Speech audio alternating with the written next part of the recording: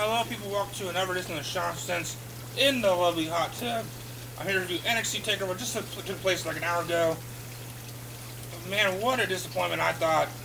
It was so hyped, I was so looking for it. The two main matches really delivered, I thought, but the tag match was lackluster, and everything else just fell flat, I thought. The KENTA debut I thought was really good, but everything else was just filler. It was two good matches, and then the KENTA debut, and that was about it. That's all you need to see, really. But, heck, let's recap it. We don't know the NXT tag titles. The Ascension defending against Kalisto and Sin Cara, aka Lucha Dragons. It disappointed me. I was putting a really good match, but Ascension, I don't think can deliver really good matches anymore. Kalisto and Sin Cara did some good spots in the match. Got the win, or your new tag champions. I'm happy for that. Get rid of the Ascension. Not a big fan of the Ascension. All they do is squash matches, squash matches. Hopefully, Kalisto and Sin Cara get a good title reign and have a good match with the Vaudevillains, Big Cass and Enzo, the Legionnaires, some good tag teams. I think the NXT Tag Team division can be good again with Sin Cara and Kalisto leading the charge. Then we had Baron Corbin destroy CJ Parker with a huge swing in STO, which was very impressive. You see to believe. Like, let's talk about it, doesn't do it justice. Baron Corbin, they debuted him as a monster, and he left a monster. And then the hair versus hair match. This was all saved by the charisma of Enzo and Big Cass. This match would have been terrible. It was an alright match. Enzo got the win, pulling up the tights since Sylvester LeFort. If their faces were already pulling up the tights, I don't see the point of that. But it was all saved by Enzo's promo. Walking to the ring was better than the whole match, I thought. Then just before running away and Mark Sui getting the bucket dumped on him was kind of stupid. I thought the guy that was in the hair versus hair match should lose the hair, not the other guy. Then the big boots of Marcus Lee was fucking really good. That was the highlight. The big boots of Marcus Lee on the stage. Then later in the show, they hunted Marcus Lee down and exposed his bald head. So everybody's disappointment in the audience. Then KENTA made his NXT debut, announcing a new name change, the Hideo Itami. I don't know how to pronounce it, but that's their name. Everybody was kind of disappointed they changed his name, but that's what they do. Hideo Itami. Sorry, not good at pronouncing Japanese names. Sorry. Then the tension erupts, and this made KENTA look like a badass. And it's him sitting on a chair, just going like, "Come on, man, come on, guys." Was cool. And this big Ascension look like bitches. The Ascension were the most dominant tag team for a year, and they get bitched out by KENTA. Man, in one show, you make the Ascension the top guys, and then just boom them down really bad. And how are you gonna put them on the main roster now? They lost to the Lucha Dragons, then they get bitched out when they can't beat a guy 2-on-1. Well, just hopefully they can build them back up. But really, the Ascension are big losers in this.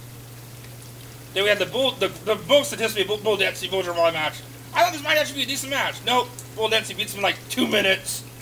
Man, where was Mojo's push? They're pushing Bull Dempsey now as a big monster. I hope he fuses Kevin Steen later on. That would be pretty cool. I would like that. Then Charlotte and Bayley, a hell of a women's match.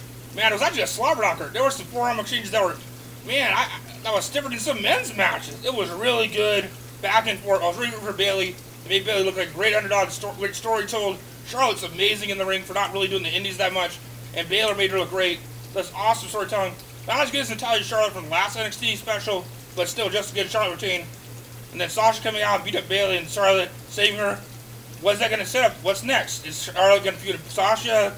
Are they going to do a three-way? I want to see, man. Definitely the women's division is the one thing NXT does great. The NXT women's matches are awesome.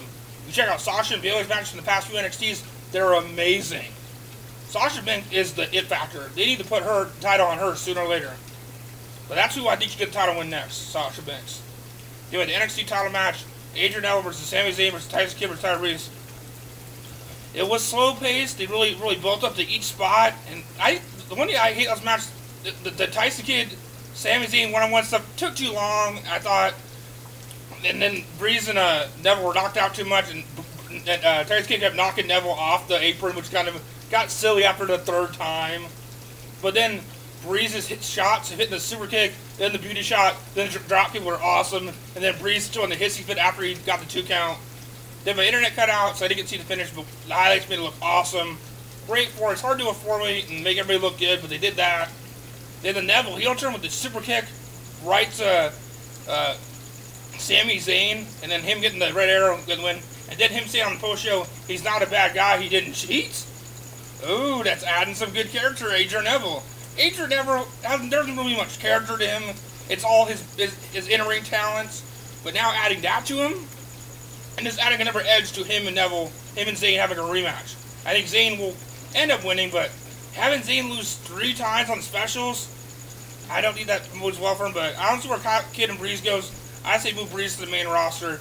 He's a great heel, and he go with great main roster, but I don't know, with Ziggler and Fandango there, it's kind of hard to put him up there.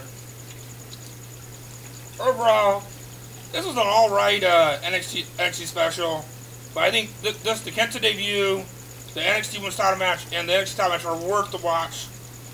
It's not bad to sit through. It's about an hour, about 2 hours. It's not bad to sit through, but overall, my match tonight is the NXT Women's title match because I saw the whole match, and I can really give that my thumbs up, my approval.